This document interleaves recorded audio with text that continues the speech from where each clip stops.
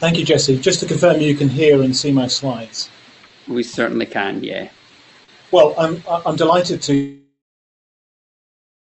be able to present this on behalf of my colleagues from the London School of Tropical Hygiene, Queen Mary and Imperial College, including the chief investigator of the ASCOT trial, Peter Sever. I've got no conflicts of interest to declare. So when we look at observational cohort studies, we see an association with higher midlife stroke risk factors and an increased dementia risk. However, we know that cohort studies can be confounded by factors such as that associate with vascular risk, such as lower education, which also puts people at a higher risk of dementia. However, they do follow people up until the time of highest dementia risk. However, when we look at the short-term follow-up of randomized controlled trials of LDL cholesterol lowering or blood pressure lowering, we only see a neutral or modest effect on dementia incidence. But as you can see in the figure, we only follow up people for a relatively short time, and often not into the years when dementia incidence is the highest. So what we sought to do in this study was to follow up a randomized trial in the long term into the ages when dementia incidence is the highest, where we might hope to see a greater effect. So we're looking at randomization in late middle life and following up patients for 20 years into their older age. And the trial that we're looking at is the Anglo-Scandinavian Cardiac Outcomes Trial. So this was a large randomized control trial in three areas in the UK, Ireland and Scandinavian countries between 1998 and 2002, and recruited participants with high blood pressure, 3 or more vascular risk factors, and no coronary heart disease. And they were randomly allocated in a 2x2 factorial design. So the largest trial compared an amlodipine-based versus an atenolol-based blood pressure lowering regimen. That's amlodipine in addition to perindopril or atenolol, or if needed, a thiazide diuretic. And at the end of the trial, the blood pressure difference was 3 over 2 millimeters of mercury, so relatively low. But there was a lower visit-to-visit blood pressure variability in participants in the amlodipine arm, and that trial stopped after 5.5 years. The trial nested within the blood pressure trial. There was also a comparison of atorvastatin versus placebo if participants' cholesterol was less than 6.5. That led to a 1 millimole per litre difference in LDL cholesterol, and that trial stopped at 3.3 years because of overwhelming benefit on myocardial infarction. We can see the effect on stroke in the two cumulative incidence curves at the bottom of the slide. On your left, you'll see the atorvastatin versus placebo comparison led to a statistically significant 27% reduction in the incidence of all stroke. And on the right, the cumulative incidence curve of amlodipine versus atenolol-based regimes, amlodipine-based regime significantly reducing the incidence of stroke by 23%.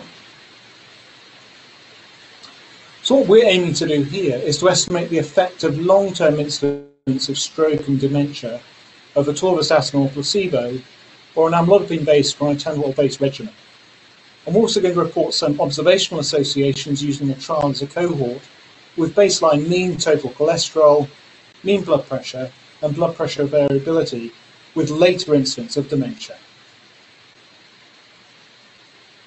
How did we ascertain stroke and dementia in this study? Well, in these UK participants, a subset of a whole trial, we detected stroke using trial-specific mechanisms, but we were also able to take advantage of the fact that these participants in the United Kingdom had given permission for linkage of their health identifiers to national electronic health records. They were linked to death records, general hospitalisations, mental health records, and in Scotland, prescriptions and a stroke audit. We defined the outcomes of all stroke and all dementia using standardised code lists in national records, as has previously been done in large studies like the UK Biobank. And the codes that we used for stroke, the code list had a positive predictive value of a stroke diagnosis of somewhere between 85 and 90%, and our code list for dementia had a positive predictive value for a dementia diagnosis of somewhere between 82 and 85%. And the analyses I'm going to present today are the time to first all stroke in stroke analyses and time to recorded dementia in dementia analyses. I'm not going to talk about any subtimes.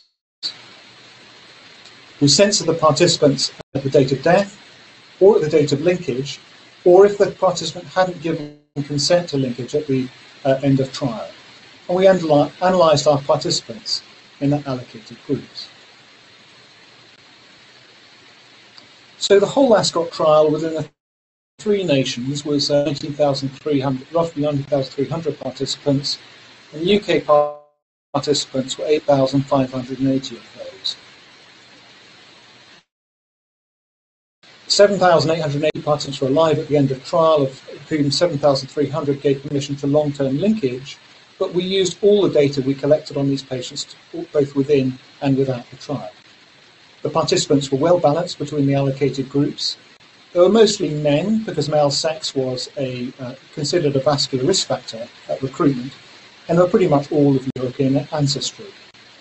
And at baseline, they had a slightly higher blood pressure, 162 millimeters of mercury, and a diastolic blood pressure of 92 millimeters of mercury, and a total cholesterol of about 5.9 millimoles per litre. So let's now look at the effect of atorvastatin or placebo allocation in the UK population. So we found no evidence that the allocation of atorvastatin for 3.3 years had any legacy effect on later recorded stroke or dementia in follow-up. So on the left, we have the results from stroke. Can anyone see my slides? Can you see my slides, I hope? Is everyone still seeing my slides? Yeah, your slides are on. You can continue. We can see your slides. So there was an 8% reduction in stroke, not significant, 8% reduction in all stroke over the period of follow-up, where we'd analysed up to the end of 20 years, and there was no reduction in the incidence of dementia by the time we got to 20 years. There was no interaction between the atorvastatin arms or the blood pressure arms. I think it's worth noting here the difference in shape of these curves. So on the left, you have a roughly linear increase in stroke incidence over time. On the right, you've got a more exponential curve in dementia incidence over time, telling us something that the epidemiology of both these conditions is rather different. Let's now look at the effect of an amlodipine-based or atenolol-based regimen in UK participants over 20 years of follow-up. So the amlodipine-based regimen for 5.5 years led to about an 18% reduction in recorded stroke over follow-up, but we didn't see any reduction in dementia incidence. So the adjusted hazard ratio for stroke demonstrated an 18% relative reduction in stroke incidence, which was highly statistically significant, 443 strokes in the amlodipine-based arm and 552 in the atenolol-based arm. But we didn't see any significant reduction in dementia incidence by the end of study, 450 dementia cases in the amlodipine arm and 465 in the atenolol arm. There was an unexplained significant interaction between higher baseline total cholesterol and greater reduction in stroke incidence with allocation to amlodipine over those 20 years of follow-up. We also used the trial as an observational cohort, given that we had a large number of dementia cases and detailed measurement of vascular risk at baseline. So here we can see that the mean total cholesterol was not associated with a higher dementia incidence at 20 years, nor mean blood pressure at baseline. However, there was a suggestion in both analyses of reverse causality. That's to say that when we increased the time between measurement and dementia incidence to longer periods, there was a suggestion of an association. However, there was a statistically significant association between greater blood pressure variability and increased dementia incidence, even after adjustment for mean blood pressure, which is consistent with other observational studies.